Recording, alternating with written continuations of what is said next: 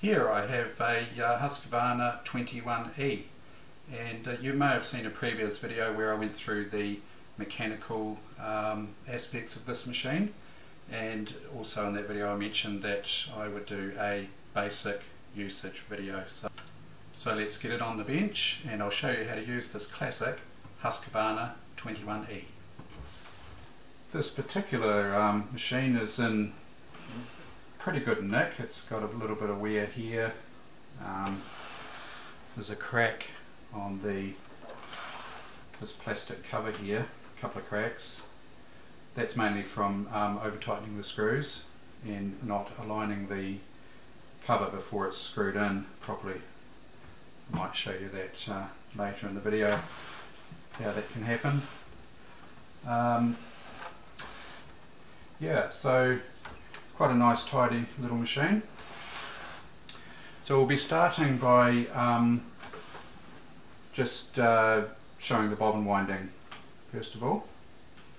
Before we go too much further, I thought I'd just quickly show you the manual.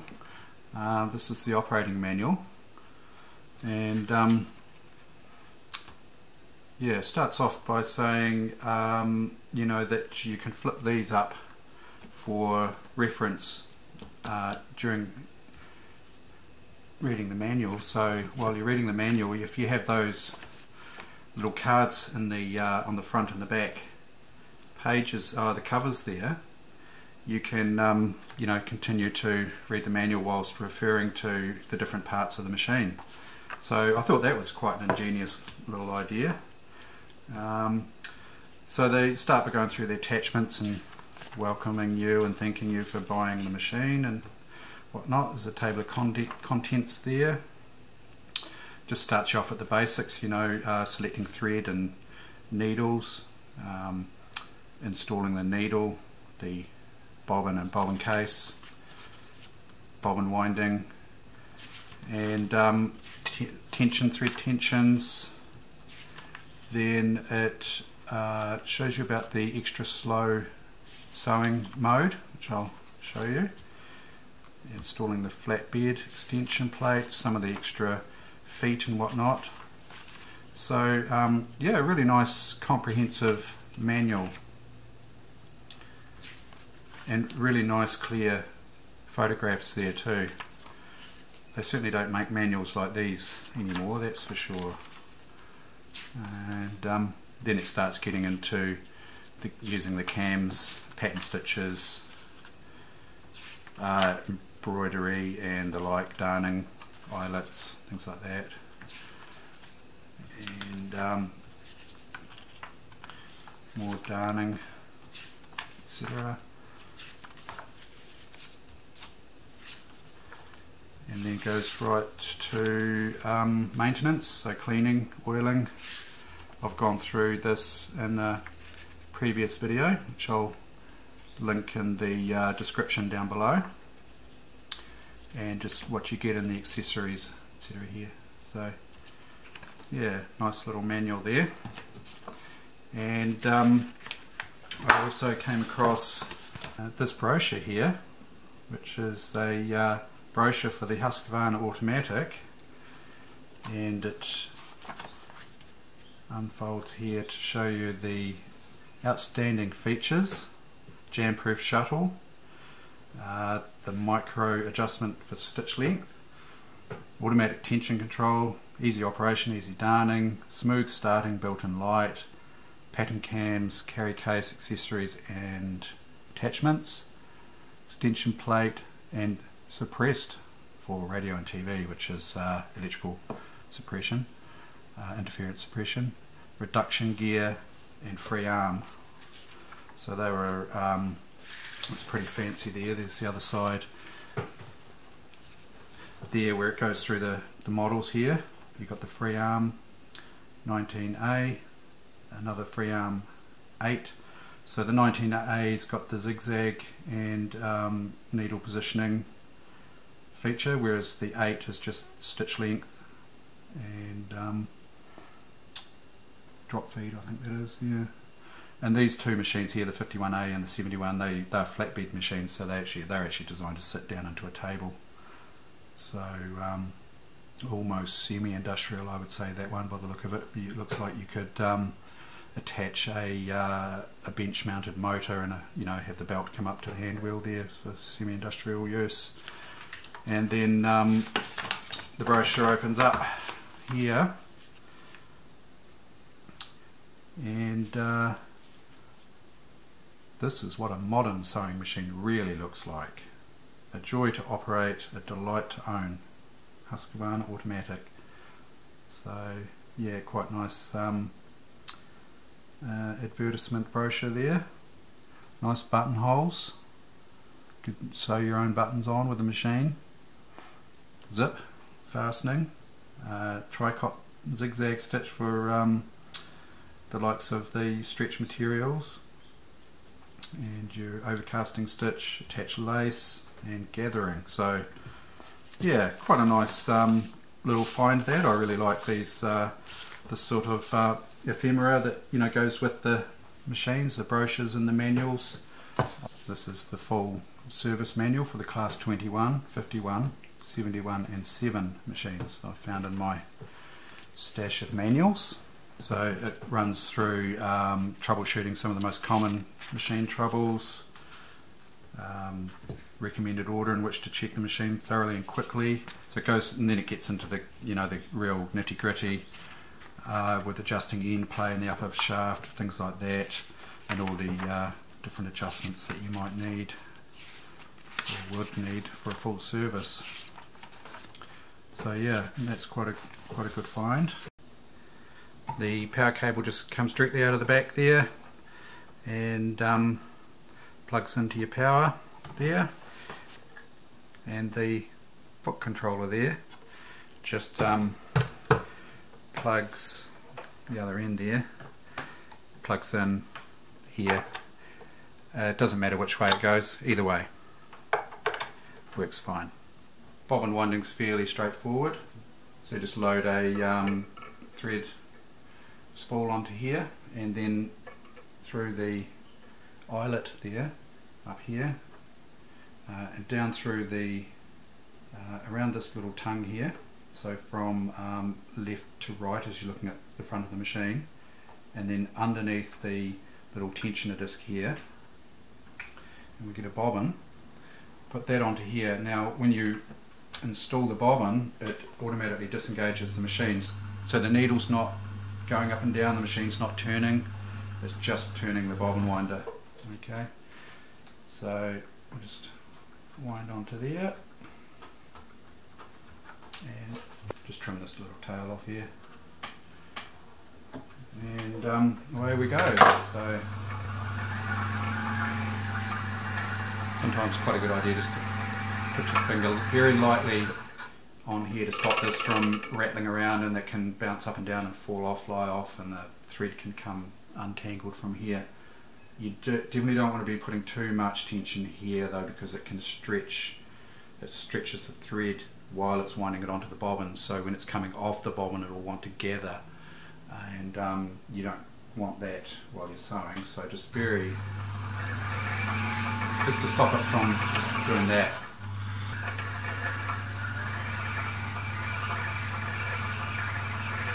And then when the bobbin's full there, just stop there.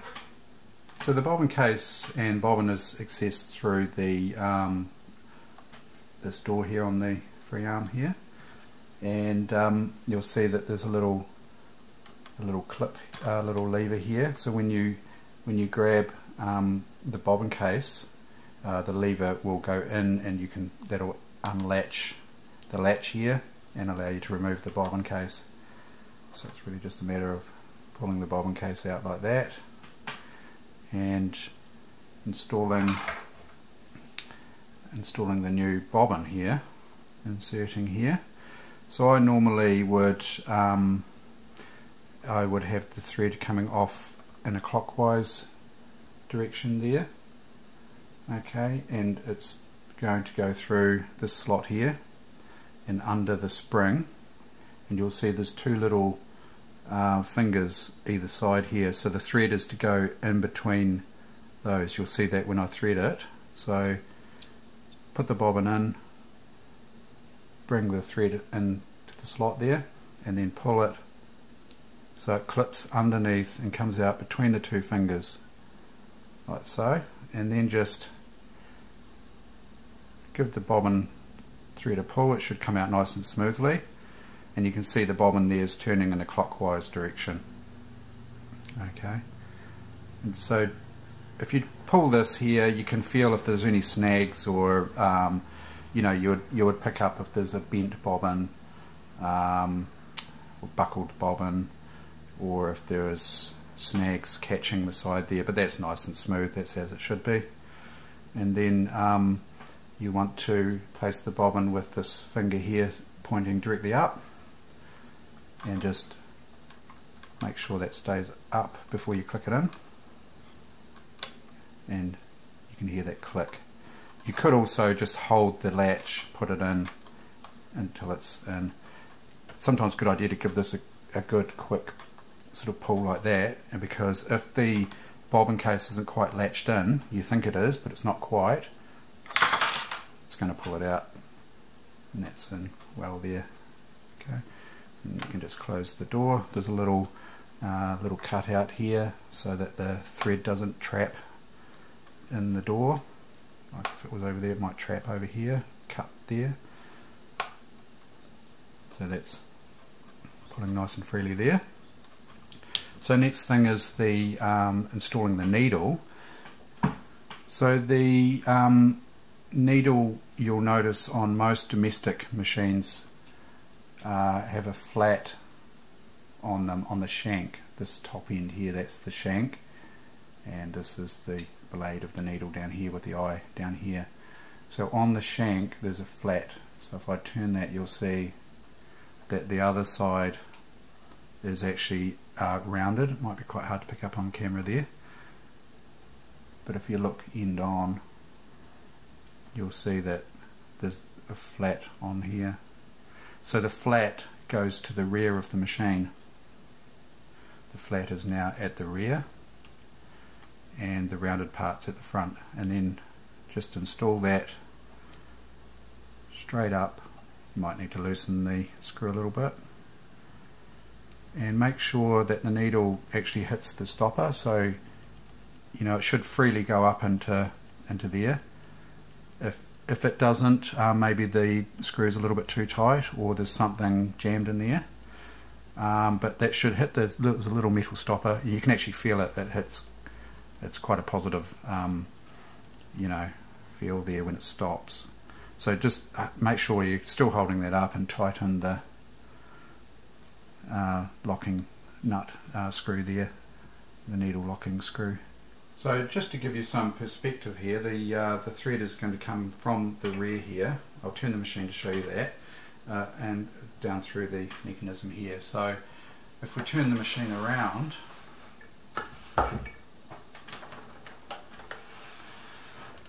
we want to start from here, so it's still threaded for the bobbin winding there, so I'll just remove that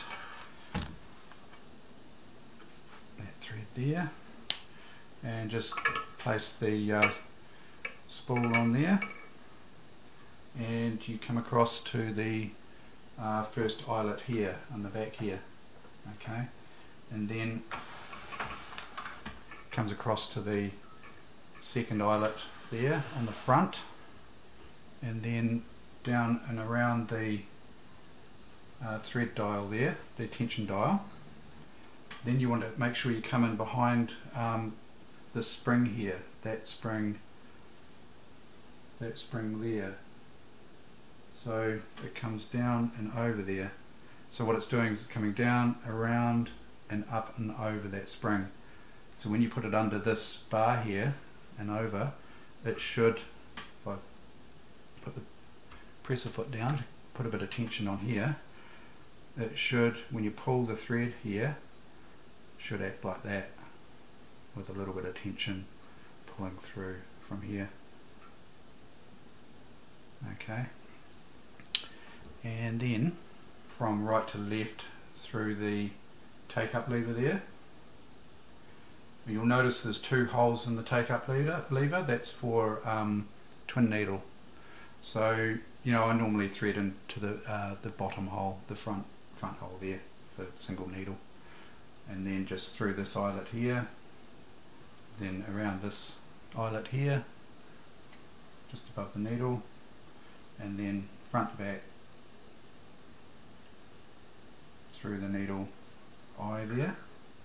And then we just want to do one turn of the machine, one revolution, to pick up the bobbin thread, like so, and that's all set to go there.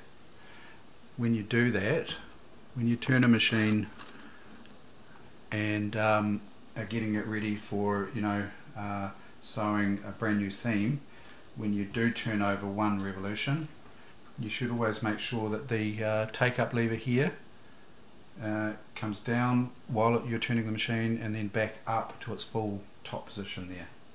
Okay, so I'm turning, picking the thread up, and then back right up to, this should always be in the top position when you're starting a new seam. Now just a quick go through these controls here. So we've got a stitch length. Okay, so that's 0 stitch length there, half, 1, 2, right up to 4. So that's the longest stitch. So for normal sewing, I would say start at around 3. You've got a reversing lever here for back stitching. Now one thing to note with this particular model, it can catch you out if you push this in, and it can actually stay in because the button actually drops down, and that's a feature so you can leave the machine in reverse if you want to. But what can happen is you quickly go to do a back stitch and it can actually jam in there, or you think it's jammed, but just a matter of flicking the button up that way, that releases it again. So it's quite easy to accidentally, when you're back stitching, for it to stick in. So when you're reversing, it's probably quite a good idea to actually do it from the bottom, hold from the bottom, and just sort of almost provide a little bit of upward. Whereas if you're doing it down, it's going to lock like that. Okay, and then stitch width. So this is the width of the zigzag. This one here, 0 right up to the widest 4. Okay, and that is the drop feed, which is actually seized on this one. I've really only just got this machine out of storage, so I just gave it a quick clean and a quick oil, but that's seized there. I'm going to need to deal with that. Okay, so ready to and this one here is your left needle and center and right positions, and there's also a little knob here. That's for selecting the different pattern stitches for the cams. Right, so I'll show you a bit about the cams soon, but just to start with, we'll do a basic seam here. So I'm just going to start with straight stitch. I'll set on 3. Now this material is actually part of a sheet, and it's been hemmed along the top here, and that's actually 8 layers of fabric there, and another 8 there. I've doubled it over. So this part here is 16 layers of cotton sheeting, and 4 layers there and 2 there. So you'll hear the machine as it goes through the thicker materials there. So starting on the 4 there,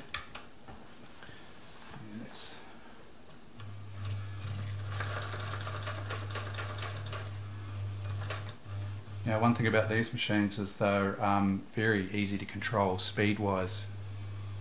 You know, they don't sort of take off on you. They're quite controllable. I think that was shown in the brochure there about the ease of control. So that's getting through the thicker part there.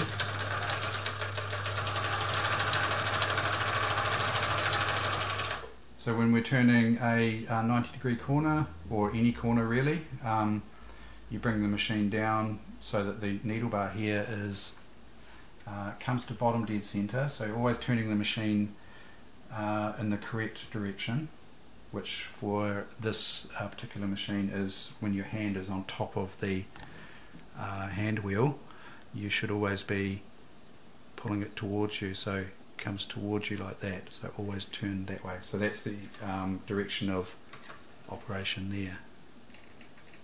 So you should never turn a machine backwards.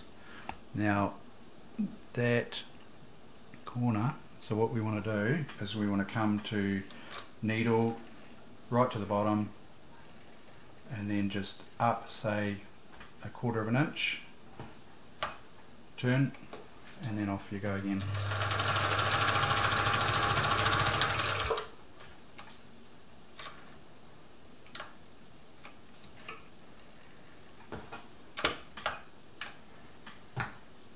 Now stitch length is, you know, probably a little bit long if you're just sewing clothing, whatnot. So probably I'm going down to about 2.5 on the stitch length there.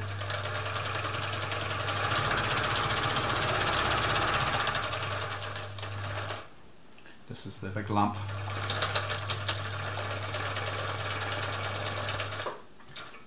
We'll see how that handle that. Looks pretty good actually. Normally in the thicker materials you might expect to see little loopies. Little loops generally would indicate that the top thread's a little bit too loose for the thickness of the fabric and just needs tightening up, top tension a little bit to pull those loops back more towards the upper side there. But that looks pretty good. So to do zigzag, so I'm going to go to a full width zigzag, so that's out to 4 here, and generally when you're moving this here you want to make sure that the needle is out of the work, because what can happen is if I put the needle in there and turn this width lever here, so I'm doing the stitch width, what can happen is the needle, when it's in the fabric there, can actually, you know, try and pull the material sideways, or if it can't pull the material sideways, it'll actually bend the needle. So yeah, it's not ideal, and yeah, so just be aware of that. So now we're on the full width stitch.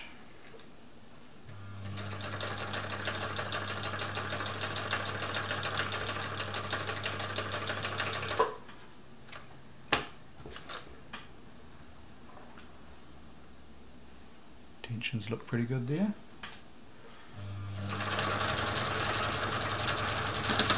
Through the thicker part there.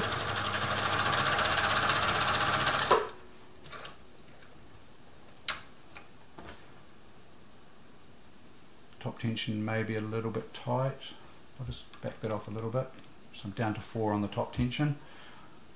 And noticing that the material is sort of slipping around a little bit under the foot here, so you probably want to increase the foot pressure just to get a little bit more pressure down on the foot there. So that's done in here. So this is the pressure adjustment here, and I can feel just by putting my finger under this presser foot here and raising it that there's not a lot of pressure on there. So I just definitely need more pressure for this sort of work here. So you would adjust that for you know, lighter weight fabrics, sheer fabrics.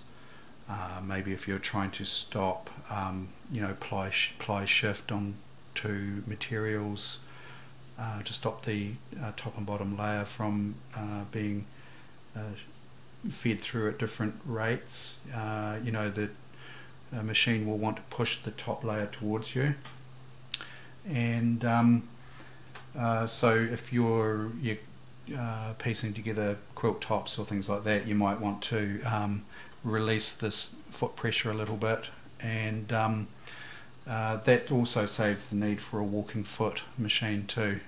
Walking foot, you know, will help to keep the two pieces of material even, but also you can get around it just by loosening the foot pressure there. So say hello to Molly. She's just decided to come and say hello. So the adjustment here is, so if I go towards, go towards the front here, turn towards the front, you'll see this bar dropping. That's low pressure, so not much pressure there. If I turn towards the back of the machine, keep going up, you'll see this rising, and that as it gets higher and higher puts more and more pressure, so I can feel there's quite a bit more pressure there. It'll go quite high there, so that's probably about right. It's a little bit of trial and error there, so yeah, just see how you go really on a piece of scrap material, or if you find you're having trouble with feeding, just take a look at your pressure there, foot pressure.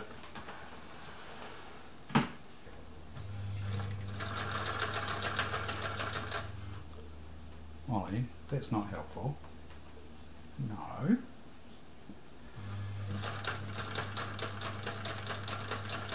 Okay, yeah, that's feeling a bit more solid there. It's not sliding so much there. Okay, so if you want to do a narrower zigzag, bring the needle back out and move the cat somehow. Go that way. So I'm going to adjust this lever down, so I might just take it down to 2. It's a narrow zigzag. Okay.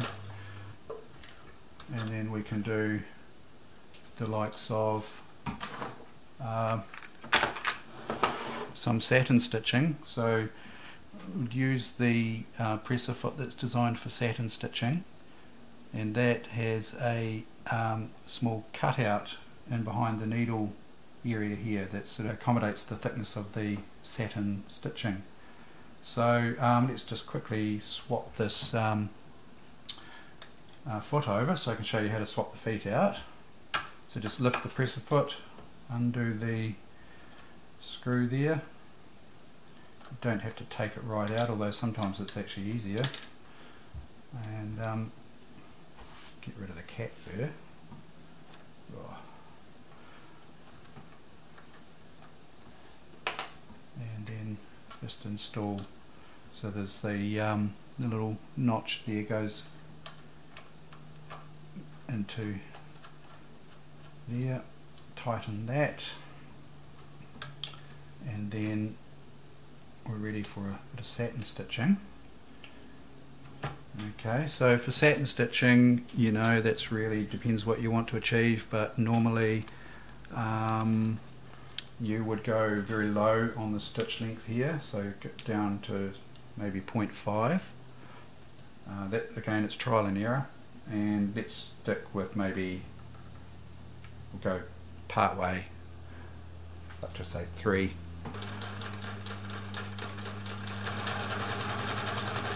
And that's not quite satin stitching, so we'll come down a little bit more in the stitch length.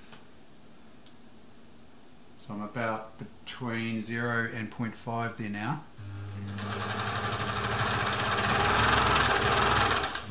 Nice and fast too, these machines, I like these. Yeah, the thread tension's not right for satin stitching, it needs adjustment. I'll probably just get away with loosening the tension a little bit here.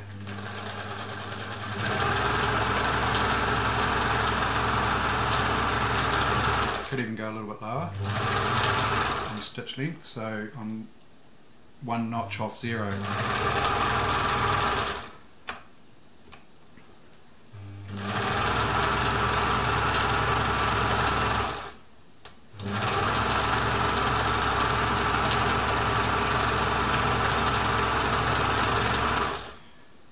So while I'm showing you that satin stitching, I thought I'd also take the opportunity to show you the pattern cam here. So these are also useful for sewing satin stitching.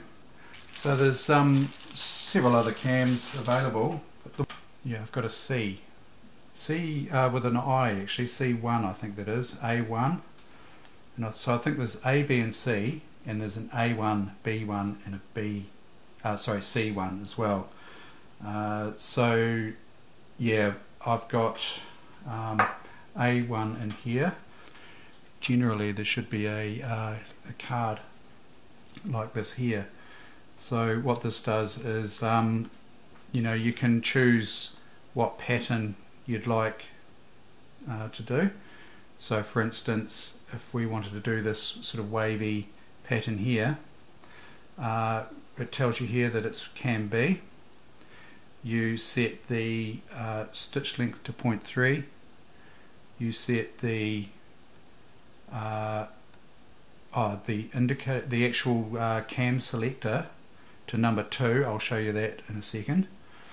And then the width set to 2 as well. So this little guide helps you with that. So let's put cam B in, and that's done by first of all you have to set the width to 0, otherwise the cam won't come out. So set the stitch width to 0 there, put cam, there's a slot here too for this little locator here to slide into, so just line that up. B. So we've got B installed. Okay, so let's go back around the front here. The selector that I was referring to here, and is also referred to when it points to this here being set to number 2, that's your stitch selector. So this selects the different types of stitches. So when I said to have that fully pushed in to release the cam at the back, that was on number 5. Okay, and then but we want to select number 2 for this wavy sort of satin stitch here. So let's see what we get here.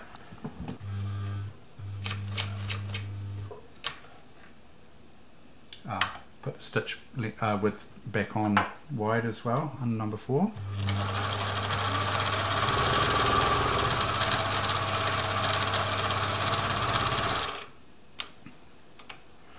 And there you can see we're getting the wavy stitches. So you can have a wee play around. Let's try, I'm selecting a 1 on the cam selector here. So generally to change the cam selection, it's quite hard to do, if not impossible, to change that unless you switch the width down here to 0. Okay, go to 1 and then back up to the full width. So I do that every time I change this here, so just be aware of that. So this is number 1.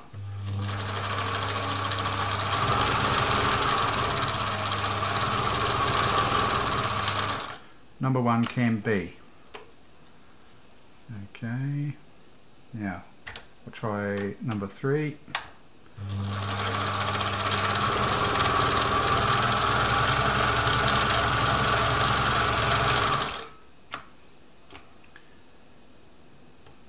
Bring the needle out when you change these too. So needles up, width to 0, selecting number 4, width back to 4.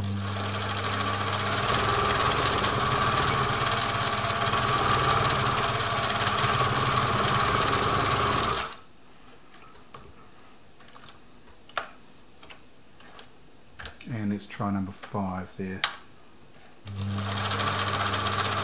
Yeah, okay, 5 zigzag again. So just standard zigzag.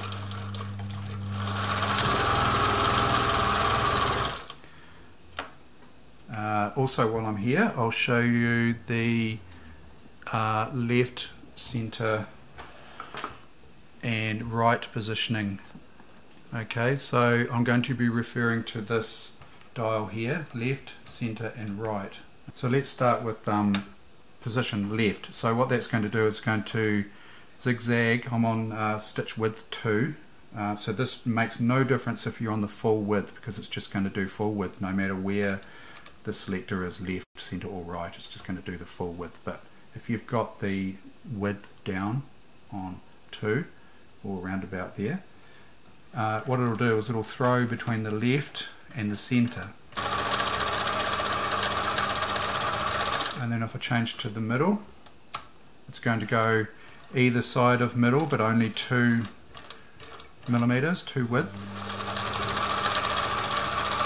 And then the right goes between the right and the middle.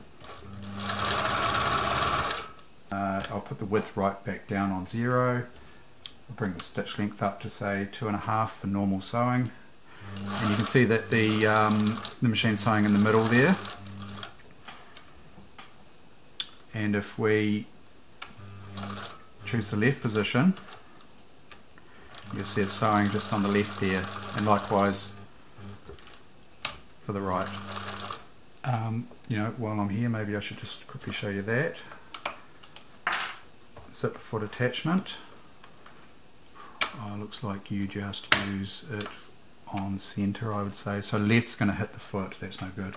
Right's too far away. Center's ideal for using the zip foot.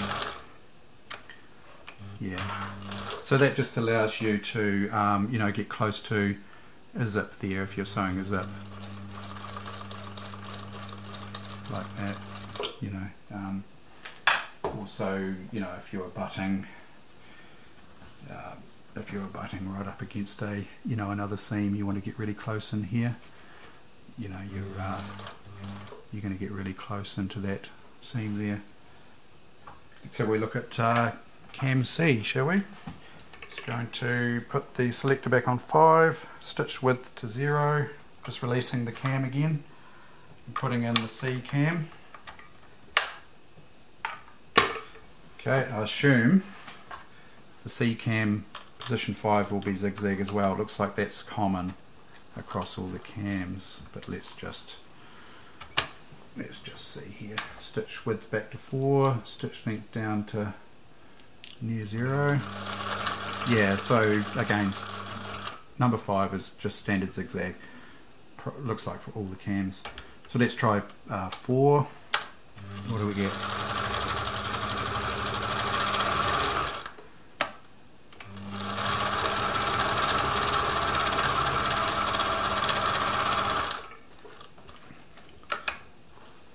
Pattern there. Might just move to a new area here. Let's try 3.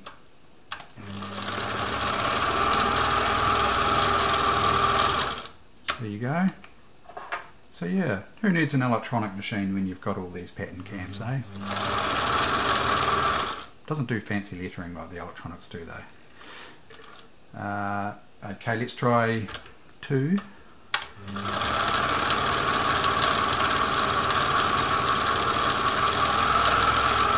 That one's like a scallop type stitch. And 1.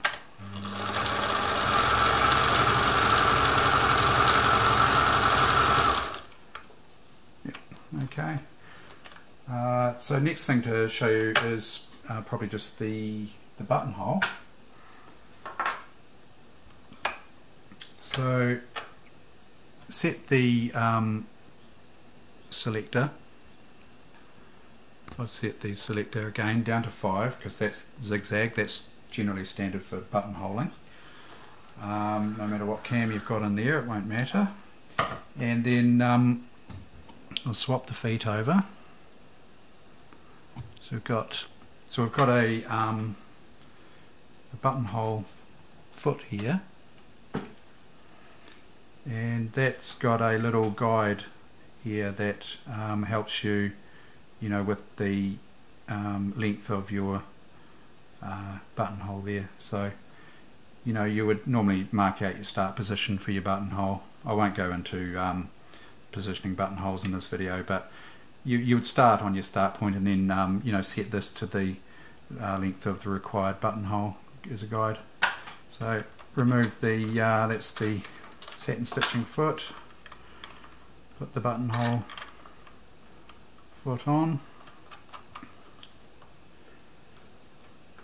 So first of all, needle left, stitch length down fairly low, 1 notch above 0. Bring the stitch width past 2 and just engage the stopper and go back down until it stops, which should be on 2. Won't go past there. And start sewing. Okay, so this is the first bar of the buttonhole down the left hand side. Okay.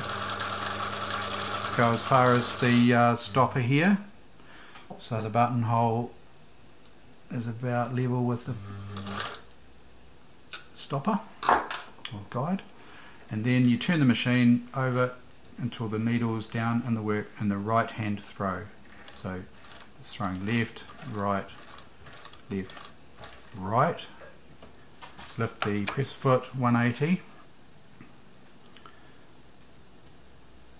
foot down, and then bring the needle out up to 3.5 here and drop the feed. So turn this one, do the bar, about 3 stitches, bring the feed back up, turn this back down to the stopper, which is 2, until you get to the end of the buttonhole, needle out up to 3.5, drop the feed, do the bottom bar, then release the stopper so you can go back to 0, locking stitch, a few stitches there, and there's the finished buttonhole. So I'll just quickly do that again. So we go stitch width 2, put in the stopper, sew the left hand side, put the feed dogs back up. Okay, so feed dogs back up, sewing, back to the guide, needle in the right position, turn, needle up on 3.5 width, drop the feed, do the top bar, bring the feed back up, back down to 2 on the width, the other bar, needle out up to 4, drop the feed, do the other bar, bring the stitch width back to 0, lock the stitch, and voila, there's a completed buttonhole there. I also mentioned earlier that I was going to show you about this cover here, what can happen with this cover. You'll notice there's a little a lug here and 2 little lugs here.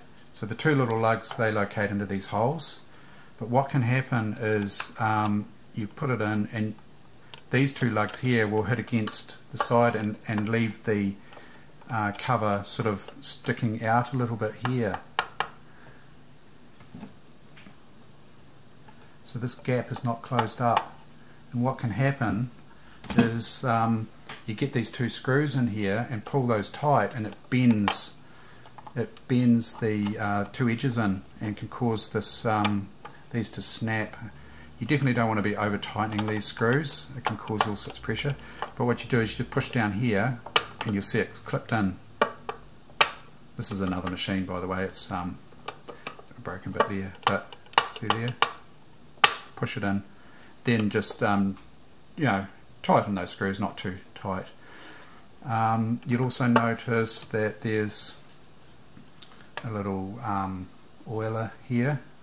Some machines you'll find that that's missing, this little oiler, and what that does is it points this down onto a little felt pad here for lubrication. So if this is present, it's fine just to put a couple of drops in. The 2 drops will come down here and fall out the end onto the felt pad where it's supposed to go. But if this is missing, if the little tube's missing, and that's on there. Temptation is to squirt oil in there, which is really bad because oil will end up, you know, on the belts where it's not supposed to be, cause all sorts of problems. Be aware that if that little tube is not present on your machine, don't put oil straight in there. Take these screws out, just 2 screws, and just get your oil can, and you want to go, there's a little felt pad, you want to go onto that little felt pad and behind there, just maybe 3 or 4 drops. You don't want to you don't want to saturate it and keep oiling. It's going to cause oil to fall down where it's not wanted. But I would, you know, get that close to sort of saturation, or just, if you're not sure, just 3 or 4 drops will probably do it. If it already looks moist and it's got oil on it, I wouldn't bother, just leave it. So yeah, just be aware of that little trap there. Right, the attachments here come in a nice little 2-tier box here. So I've been through the satin stitching, the satin stitching foot, the darning and the buttonhole. So we've got a felling foot here, so, or otherwise known as a hemming foot. So it curls the fabric in under itself for edging, and that looks like a button sewing foot. So the foot sits on the button there, so you can line the holes up. This little attachment sits on the throat plate or the needle plate, and is for doing eyelets. And this is for twin needle operation. This foot, it's got little grooves underneath it as well. And you've just got the little screwdriver, and this is for a raised seam. And then we've got the pattern cams, which I've shown you, a little cleaning brush, another felling foot with probably a wider bite there, little original Husqvarna branded twin needle. Not sure what state that would be in, or if it's ever been used, but that looks like a made in Germany. I would say that's rebranded Smets needles. So just rebranded for Husqvarna there. The bobbins, now these are a specific bobbin for the model. So if you go into like a big chain store type place, we have a chain store called Spotlight here in New Zealand, and ask for bobbins for your sewing machine, more than likely you're going to get the wrong ones given to you, because you'll probably end up with something for a Singer, or a Benina or something, or some other make, and these are specific for the Husqvarna, so make sure you get the right bobbins. Little edge guide or quilting guide, and another little cleaning brush. Yeah, that's about it really. So a nice little kit comes with it. So attaching the base flatbed is pretty straightforward. There's a little stand here that flips down. So once you get the machine on, there's a little locator there. Locates over here, and there's also a pin that flips into this hole here. So you just come across here, there's a little lever, you pull the little lever here to pull that pin back, come across, and then let the lever go and it locates into there, and then just the little stand under here,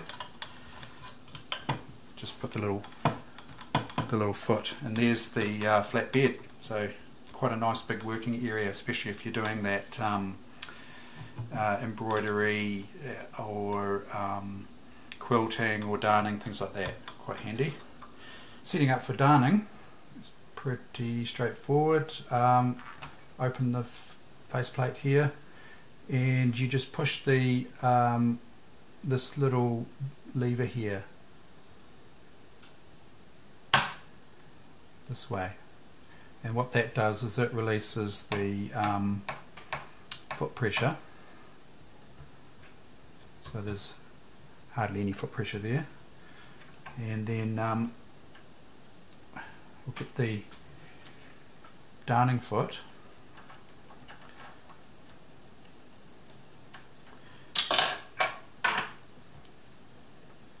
This is the darning foot here. So this goes over the needle, little bar on the needle bar, and this attaches to the foot bar here. So that little loop goes over this little bar here. It's probably easier to do that first, and then you just pull down and tighten this onto here. So now the foot's attached here, and we should be able to just freely push that. For starting darning, I normally would you know, pass the thread down through the presser foot hole there.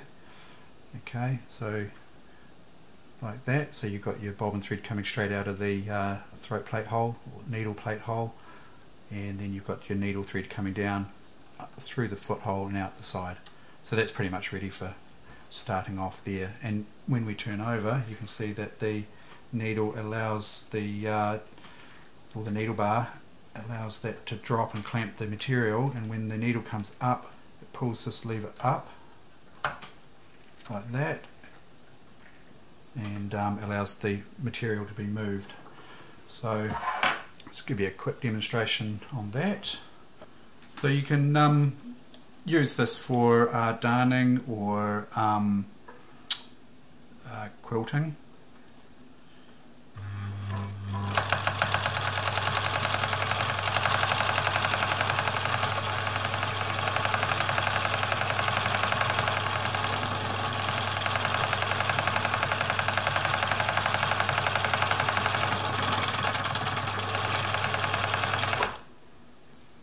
Yeah, it's quite a heavy piece of material there. It's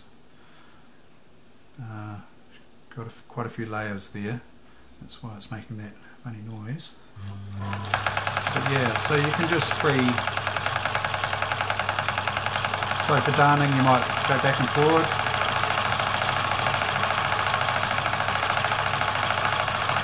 Don't quote me on that, I'm not an expert darner. So to go back to normal sewing, you just remove the darning foot, like so. Might be easier to take the whole screw right off there, might make it a bit easier. Okay. And let's just put the standard foot back on. Okay. But what you've got to remember is that you know, you're still set to darning there as well. What I didn't show you also is when you go into darning mode, you should drop the feed dogs. So that's this, screw that right down, that drops your feed dogs. Okay. So bring your feed dogs back up, and then to get your foot pressure back to where it should be, you push this. So I'm holding that with my thumb, this lever here, and pushing on this, and that brings it back up to what you had it preset at, I'm pretty sure. Let's try it. Yeah, brings it back to where you were preset with your, yeah. Quite a nice design actually. So if you've got it set very light and you release the tension for, or the pressure for darning, well then when you push this again it just clips back to where it was. It is an ingenious little mechanism. Same again, back to where it was. Yeah, quite nice. I like it. The only other thing really to show you is the dual speed mechanism, or not the mechanism, the feature. So normal sewing speed is, you know, quite fast, but if I pull this where the bobbin winder is here, you pull this out and that puts it into a low speed high torque. So although the motor's spinning very fast, it's geared down with a reduction gear, and you know, just slowly turns this wheel. More torque there too, so better for punching through thicker materials, and it also gives you a lot of control. So if we just quickly thread up there.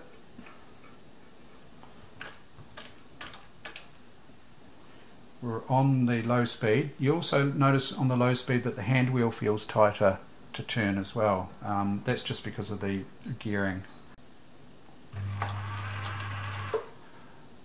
Let's get stitch length up here, back on center.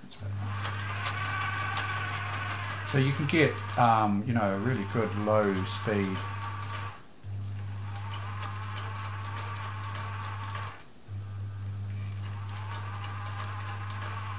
A lot of control. So flat out, that's flat out. You know, so if you're teaching someone to sew, I mean, that's just brilliant. And also brilliant for going through the heavy, thicker materials. Yep. And then I'll engage normal again. Just push the that clutch back in.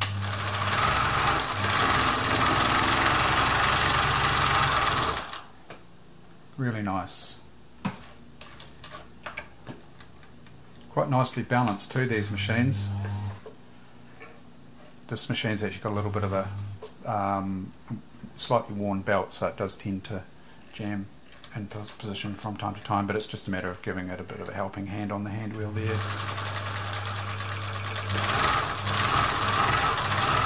I mean, it's bouncing a little bit, but it's not too bad.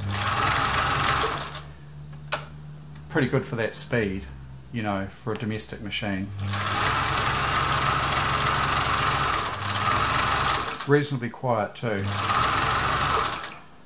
So yeah, I hope you enjoyed that video there on the Husqvarna Automatic 21E, made in Sweden. So brilliant engineering. Take a look at my other video where I go through the mechanicals. I'll link it in the description down below. And yeah, thanks a lot for watching.